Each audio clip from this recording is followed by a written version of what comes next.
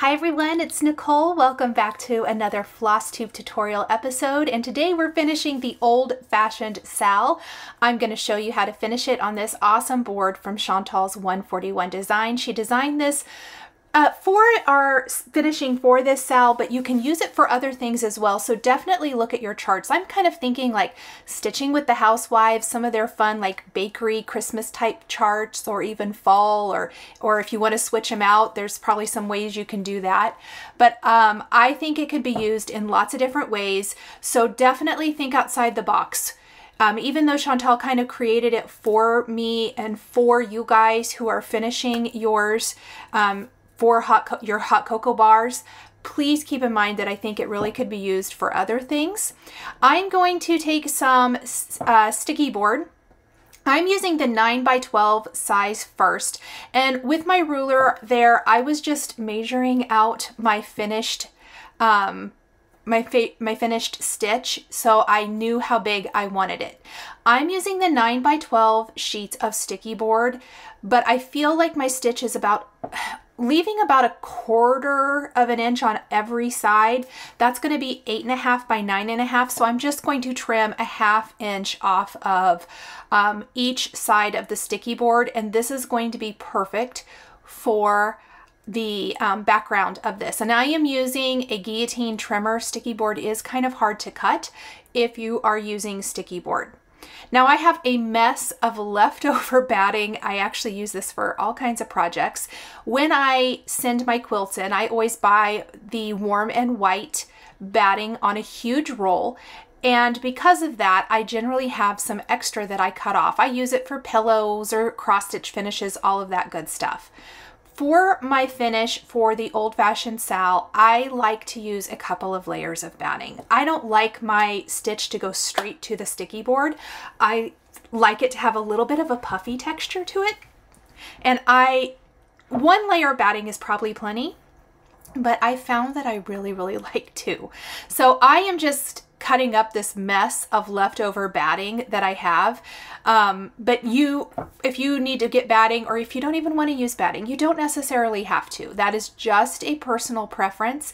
I am showing you how I finish something in this video, and hopefully it provides some inspiration for your own finishes. I am going to cut down 2 pieces of this, again, to 8.5 by 11.5 inches.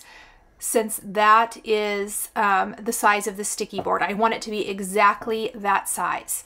Now, because I left 2 inches around all sides of my finished stitch when I got started, I have plenty to work with, and I didn't trim it down any extra. I probably could have, but I will tell you guys, a lot of times I'll leave it because I do trim mine down. I don't leave it on a huge piece of fabric before I get started stitching. And a lot of times, and you're going to notice with how I'm finishing, it's because I feel like if I ever need to pull apart my stitch for any reason, I can do that and refinish it, maybe frame it or something, if I don't cut off too much of it. Maybe that's silly. Maybe I will never pull it apart, but I think that's kind of my little safety measure, if you will, is leaving that 2-inch edge. Now, I don't do it all the time, but I did end up doing it today because I felt like I didn't need to trim it off. You will also notice that I'm not going to use tons of hot glue. Well, I say that. I'm going to use the hot glue when I get to adding picks and things and adding the boards, or the sticky board, to our backer board. But when I am working with the actual fabric itself, I tend to try to use something else. And I have a couple of great product options for you that I'm going to show. You can kind of see some of them there on the screen. Please ignore how messy my desk is. It's been some fast and furious crafting here lately with all of the things, and I need a cleanup day in the worst way. Now, I am going to remove the backing for the sticky board. This is the 8.5 by 11.5 piece, the one our cross stitch is going to go on. And I'm using something to keep my fingers out of it because it's real sticky. real sticky. I'm going to fold my batting in half since this is a larger finish. And I'm going to lay it down at the top, and I'm just going to kind of roll it down to the bottom, smoothing with my hand, securing it right to that sticky board. I don't want to stretch it out too much, but I like to get it nice and flat. And then I'm just going to lay the second piece of batting on top. It can shift a little bit. You could use some spray basting if you want. I probably should have, because I did kind of struggle with it, but it's fine. Now, if any of the batting is hanging off the board, I just go ahead at this point and take my rotary cutter and remove that so that it's nice and clean, because it does have a tendency to stretch just a little bit if you pull, and I probably smoothed it out and pulled it or tugged it a little bit, but not too bad. Okay, so now we are going to grab some of these sticky finishing dots from Fat Quarter Shop, and I have the large and the small. I'm going to use the large for this, but on the back, I'm going to place one of these in each corner. I love these, and I also love the sticky tape from Fat Quarter Shop. And you guys, as sticky as, if you've used sticky board, as sticky board is, these are sticky. This is how I get out of using so much hot glue. If you are not a huge fan of hot glue, I know there's a lot of you who just don't love hot glue all that much. You could probably get by with using other adhesives like this for all of your fabric finishing, and then maybe use something else, or use the hot glue like I'll show you I'm going to do when I get to that. And I can't believe I flipped that over after I removed the circle. Kind of dumb. So now I've got my stitch piece. Look at it. Oh my gosh, you guys, this was a labor of love. I told Chantal back stitching is not my favorite. And she laughed, because it's just hard. I put off all of that back stitching of the words at the bottom. I thought it wasn't going to be too bad. And I have to tell you guys, I did not love it. I didn't love it at all. I loved stitching it, but I'm super glad that I left off the back stitching around hot cocoa. I don't think it needs it. I love the teeny tiny little back stitch borders, but all of the words, not my favorite, but how amazing does it look? So, you know, it's a good and bad, because it does make the stitch, and I love this. In fact, I couldn't love the finish anymore. So it turned out like way better than I even imagined when I started talking to Chantal about a finishing board for this. What I had envisioned, and then she came up with something way better than what I thought, and something that I think is versatile, won't take up that much room, and allows you for some creativity and decoration, which is definitely what I want. So we will get to that here in just a minute, and I will show you how to put that together. Removing the backing paper from the circles, I am going to try to make a 90-degree corner and pull my fabric. And I'm going to do diagonal corners so that I can pull it nice and tight. And I am using something sharp to help pull it up, because I've got nails and it's hard for me. So I often will use some sort of a tool to pull that up. And I'm just, at this point, I'm going to double check to see that if my measurement looks right, and it does. I'm going to go ahead and pull in the other two corners. So I'm just removing the backing paper, and I'm pulling this in. Now, I would have a lot less fabric if I had cut this down. So that's kind of what I was talking about, how I went ahead and saved my fabric and did not cut it down. It does not need to be this big. I probably could have cut it to about a ½ inch on every side. Now, this is the double-sided tape. Any of my Halloween finishes that I shared here a few weeks ago, I use the double-sided tape for my cross-stitch finish instead of hot glue. And I had originally started thinking I'd use hot glue, and it just wasn't feeling right to me. So, and I had picked this product up from Fat Quarter Shop, but I was like, oh, you know, who knows if I'm going to use it, whatever. I ended up pulling it out of my drawer, and I have used so much of it. It is an amazing product. I can't recommend it enough. It is super sticky, and I feel that it allows me to have a little bit more play. If I was using glue and I didn't get this exactly right, I wouldn't be able to pull it up and pull it tighter. With the sticky tape, I can, and it stays sticky. If it doesn't, you could pull it off and put another piece on, but I haven't had that happen.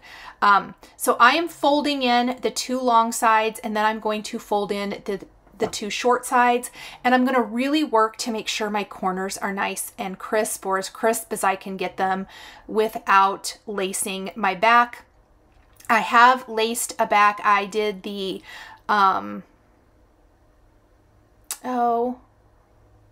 the hands-on design Halloween stitch along costume party. I did lace the back of that and I love it, but it was really small. This would have taken forever. And while I really like lacing, and I do think I will attempt to do it again in the future for backs, I was going for the fast and easy today. So now that I have those 2 sides, I am going to go ahead and do the top and the bottom. It is very, very sticky. I don't know if you can see that, but it's like even sticking to these scissors, and these scissors are great because adhesive doesn't really stick to them very good. They're Tim Holtz scissors. I love them. And I'm just using this little sharp tip from a little pokey tool thing from my paper crafting. You could also use the tip of a sharp pair of scissors or something to pull that, or even like a straight pen or a needle to pull that backing off. And I'm going to pull these down, and I can see already that my corners are not as sharp as I want. So I will end up pulling them up a bit and reworking them. And you can always add more adhesive, and I did add more adhesive. So there are large and small of these sticky dots from Fat Quarter Shop, and I ended up using both sizes. The little ones I did go in and kind of tuck them under in a few places that I wanted a little more security. Before I secure that last side, I am going to work to smooth, to kind of move things around, get this looking exactly the way I want it to look. And then I will go ahead and fold this down, and same thing with the corners. I'm going to try to get those nice and sharp. Now, I know that the tutorial today is a little long. I did not want to speed a ton of it up. There will be parts of it that I will speed up a little bit, but I felt like a lot of this with the sticky board and the batting and using the sticky products to mount our stitch was something that I wanted to show you in real time. Now, anything with a border can kind of give you fits. So this is me working and maneuvering things, and here, this is where that tape comes in handy. I didn't like how something looked on the front, and now I don't like it again. But I can kind of keep moving and pulling until I get this looking the way I want. I don't want those borders contorted too much or anything. I want them to be as straight as I can get. So I'm just going to kind of fluff it with my hands, smooth with my hands until I get it. And I think it looks great. I'm really, really happy with it. I think it's super beautiful. Now I want to share with the fabric. This is some Lori Holt fabric, and I am going to speed it up because this is basically the same thing minus the batting. Now this time I am going to place the sticky board directly on the fabric. This is some of the Lori Holt plaids. I had picked this up because I'm using a lot of Lori Holt fabric for her Scrappiness is Happiness quilt along, and I already had it, but I know that Priscilla and Chelsea from Stitching with the Housewives have loads of awesome checks and stripes and all of that good stuff. So definitely check those out too. And Lori Holt has tons of plaids in this collection that are beautiful. Now I did cut this pretty close. I didn't use a ruler. I did try to line up the sticky board with the plaid design, and I picked this because of that little plaid border in the stitch. So I very much chose my fabric based on my stitch. And the other thing I want to mention about this is that this sticky board is a 9x12 piece. This is the size I used for the stitch, but I trimmed down a 1/2 inch. This time I didn't trim it down. I got to use it as is. Same thing as before. I did use, because I have a little bit smaller piece of fabric, I used the smaller sticky dots. And then I'm going to take the tape and we're going to do the exact same thing as before. We're going to wrap the sides nice and tight. I don't want to pull so tight that I distort the plaid, but this is going to create a beautiful little decorative backer that will set the stitch apart from the backer board. We're going to peel that up. And I like coming in from the side and just kind of smoothing it.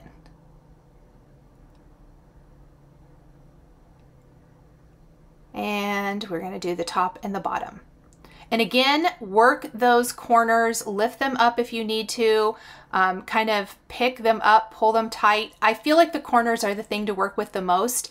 And I think it's what the sticky dots and the sticky tape, it's the biggest benefit of using it over a liquid glue, because with liquid glue, you can also do this, but I think you burn your fingers.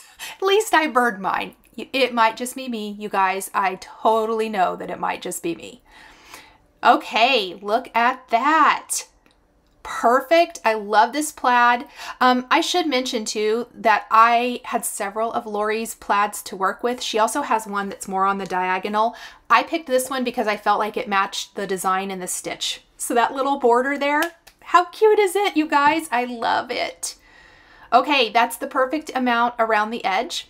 Now I'm going to take some of this beautiful red and white ribbon from Stitching with the Housewives, also available from Fat Quarter Shop. Oh my gosh, you guys, I couldn't love it more.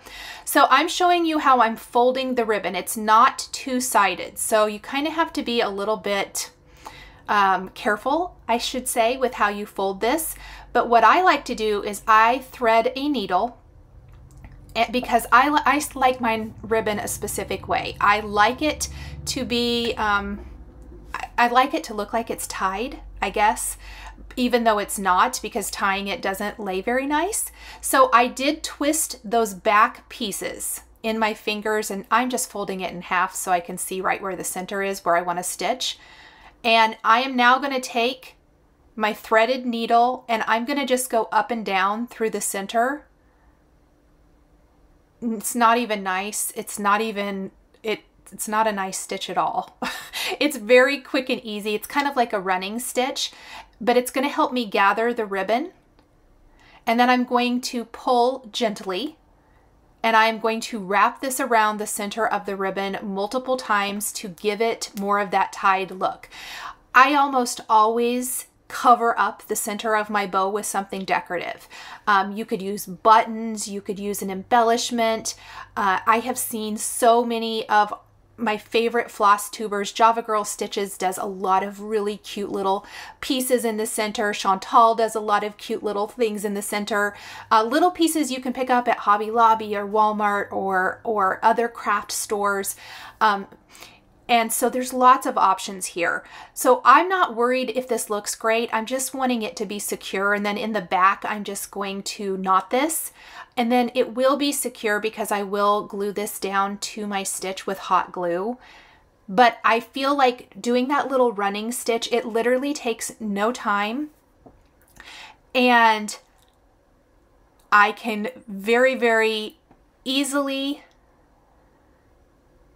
kind of maneuver and manipulate it. See, look how cute it looks, because it looks just more like a bow that's tied, but obviously it looks kind of ugly in the center. Well, we're going to use some jingle bells, and I will tell you those red bells over to the side I picked up in the Wonder Shop at Target this season. They might have something similar. Michael's or Hobby Lobby probably has some bells too. I did see some bells at Walmart just a couple days ago. They had like little greenery on them. Those would be really cute too, in the center of this if you are looking for something similar. But I'm going to tell you that this twine that comes with them, 0 stars. I do not recommend. I was like, why would they put this in here and not thread it through? I don't know why. I thought I could make it work. I just left this part in the video because I thought it was funny watching me fiddle with this. And if I had left the sound in, me going, what in the world? I threw it away. I threw all of that twine away. But these bells are like the perfect size. They actually make the little jingle bell sound, and they're so pretty. I thought they matched the stitch really nicely. So that is what I'm going to use in the center, and I will show you how I'm going to attach those in a minute. Now, I did end up using hot glue on the back of this, so I do think it would eventually be able to be pulled off, but I want this to be secured to my backer board. So I am securing my stitch to the board. If you want to save your fabric, like I was mentioning earlier in the video, what I would recommend is only put hot glue in the center where the sticky board back is. That would have been smarter, so ignore me. Sometimes I say dumb things. That's just how it is. Oh, okay. So much fun. So I've glued that. I'm just letting it sit, letting it cool. Yes, that's the backer board. I know I'm going to show it. I'm going to show you the assembly here in a minute, but I've got a thinner ribbon here. I will tell you this little teeny tiny black gingham is a Stampin' Up ribbon, but I'm sure you could find some at Hobby Lobby, Michael's, probably even Walmart. I noticed my Walmart had tons of ribbon. Just something that you can string the jingle bells on, and then you're going to thread them on, and you're going to tie in the front because look, it pulls them up. And then you're going to make a little bow right in the center. This is my favorite way to add jingle bells to like gift tags, like the little decorative jingle bells that Tim Holtz has and stuff. It's a really easy way to attach them, and it's cute because you get a little bow, you get the jingle bells, but look how pretty that makes the center of the bow. But that little gingham is a Stampin' Up ribbon. I know I'm going to get asked, so I wanted to make sure and let you know that. I literally had it in my stash. It's not, it might still be available. If it is, I will make sure I've linked it down below because I did get it not too long ago. I love Stampin' Up ribbon. I always have. I have it. It's about the only ribbon I still have in my stash back from the day, but now I have lots of Stitching with the Housewives, and I also have a ton of like beautiful Hobby Lobby and Michael's ribbon, seasonal ribbons that I use for cross stitch finishes. So here is how I kind of plan out my finishing. I am playing with different picks, and I believe all of these are from Michael's. I want to say I should have held on to the tags. I know the greenery pieces are. I'm pretty sure that the peppermints are as well. And I definitely picked the peppermints because I felt like they matched the rest of the design. So this is the backer board, and yes, Chantal generously sent 3 of them, which means I will be offering 2 as a giveaway in my Thanksgiving Flosstube, so definitely stay tuned for that. But in the kit, you're going to get 4 of those small pieces for the little drawer at the bottom and the backer board. And what's great about this is it makes it a freestanding design. I do recommend gluing it together and then painting it. If you're going to stain it, you could definitely stain the pieces first. So that is an option. Chantal has so many fantastic ideas, you guys, for different painting techniques on her channel. I highly, highly recommend you checking her out. I'm going to have a link to her shop down below. I'm going to have a specific link to this backer board down below because it is amazing. And what I love is she's provided this little shallow drawer that is perfect to add, like she suggested mason jars that you could put like marshmallows and little toppings and things for your hot cocoa bar in. How cute is that? So it will fit some mason jars, and she sized it that way on purpose. You're going to see that I just took a little hodgepodge of decorative things, mostly from Target, but fill it with fun things to your heart's desire. Chantal recommends this Tight Bond glue available at Lowe's, and I highly recommend it. Anything that I have built from her, I have used this glue. It is fast acting and nice and strong, and I really, really highly recommend it. If you get a little too much glue, you're going to see me just take my finger and immediately wipe it and smooth it out. I have no problem using a sander at all. Now, I will tell you guys, I do have electric sanders and I do use them most of the time. I don't usually use sandpaper. You can totally use sandpaper. You do not have, I just bought them for something else and I love them. So when you see me sand things, and I will try to include some of that video here in a minute to show you the painting, that is what I have used. So I am simply attaching the long piece to the bottom, and then I'm going to attach the sides. And I find you just have to hold it for a couple of minutes. It's not very long. In fact, I want to kind of do the whole drawer, and that's what I would recommend. And then you can place the backer on. It's really self-explanatory. I mean, it's very easy to put together, I promise. You just put a little glue. I probably need to put a little more glue than that. Yeah. I see that now as I look back at this. I'm like, oh, I hope you added more glue. Always more glue. Always.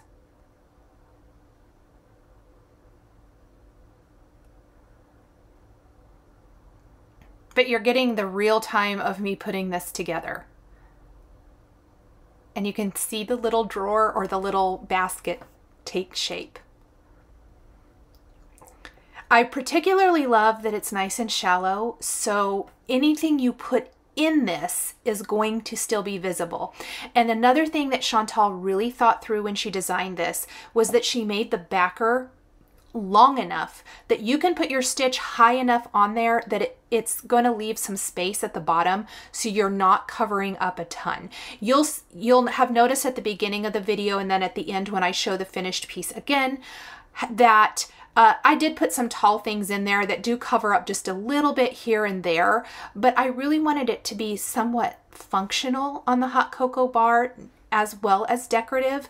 So I've placed some fun like little marshmallow stir sticks and chocolate stir sticks. Target has had these really cute ones the last few years. I do think I'm going to probably add a little mason jar filled with marshmallows that I've picked up and add those to the hot cocoa bar just for fun. So there's the little drawer. There's me with all my glue. Let's clean my fingers off. And once that is dry, I would probably let it dry a little bit longer, but I'm just going to show you here. In fact, since I have another one, I'm going to go ahead and attach the backer board. And it is big. It's hard to get it all in the frame when I'm working, but I am just going to attach that. So one of you in the giveaway is going to get an assembled little basket, not the whole board, but the little basket, because for demo purposes, Chantal sent me one assembled so I could see how to do it, which I really appreciate. She is so thoughtful and so kind, and I just want to thank everyone that supports her shop, her Etsy shop, buying the floss keepers, buying her backer boards and all of her good stuff, and following her YouTube channel, because she does have amazing inspiration on her channel. Okay, and then I just take my fingernail. You could also, like, I'm going to take this rag, but I'd probably normally use a paper towel. I'm just going to clean up some of that glue so it doesn't dry with these globs. And then I'm just going to kind of pinch it shut. I found it really dried better, like on its back, but we're going to let that dry. And then we're going to hop outside. And you guys, this was hard for me to film, but I got parts of it. Now, there's my Odin, and it's sped up, so you're going to see he thought he was helping me. I have one coat of this charcoal black paint on here already. However, I think something touched it or whatever. Anyway, I'm just going to give it another spray. So this is charcoal black chalk paint. I like spray paint. It's fast and easy. And more Odin helping me. Now this is not actually the sander. Okay, this is my round sander, but I also have a corner sander. It worked better, but I forgot to film that part of it because I did start to sand with my little flat one right along the edges. But this is me outside working, and Odin is always with me, messing around, being unhelpful. Okay, and then I did off camera, just because spraying is not interesting, I did seal it with a matte sealant spray from the same company. I will list down in the description below exactly what I used, but look at the distressing around the edges. It's pretty simple distressing, but I absolutely love how it turned out. I couldn't be happier with it. Just a little simple spray paint. You can achieve the exact same look without an electric sander. Sandpaper will work great. Chantal has mentioned something else. It's like this little corner sanding tool. I probably should pick one up the next time I'm at Lowe's or something, but that would be fantastic as well. So I kind of know where my stitch is going to go, and this is where a hot glue gun comes in handy. I have my hot glue gun right here, and I'm going to start gluing my picks down in place. Ignore all of those strings of hot glue everywhere. I want to use a piece of greenery, and different heights add extra interest. I really should have brought this down a little bit. The hot glue, I got a new hot glue gun a few months ago when I started being a crazy cross stitch girl again and wanting to finish. And it's fantastic. I feel like the glue in this stays liquid longer than my old hot glue gun, which dried instantly and was very hard to manipulate. This almost takes too long to dry. It doesn't. I'm glad for that because it does allow me a little playtime. I was able to manipulate my little peppermint twists and peppermint stick and greenery, but the pick part is pretty thin, which is great.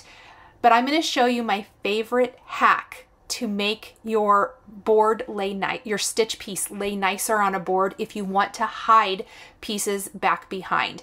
And I did this with my Tombstone, the Toil and Trouble SAL finish that I shared in my Halloween finish video, Flosstube video, because I did raise up, I made some little, what I kind of call spacers on the back out of some extra sticky board. So I'm going to show you that here in a minute. That's kind of how it's going to look. I'm loving it. Oh my gosh, you guys, I love it. Ignore that huge mess. You can see it started to dry and then it kind of made a mess. I'm just going to put a whole bunch of glue back here. See what's hidden underneath all the prettiness? Some ugly, quite frankly, but that's okay. And I'm just going to kind of make sure those are where I want them to go. They kept moving, so I'm going to grab my bottle of rubbing alcohol that's heavy. I use it to clean my glass mat and stuff when I'm crafting. And I'm actually going to set that on top for a minute.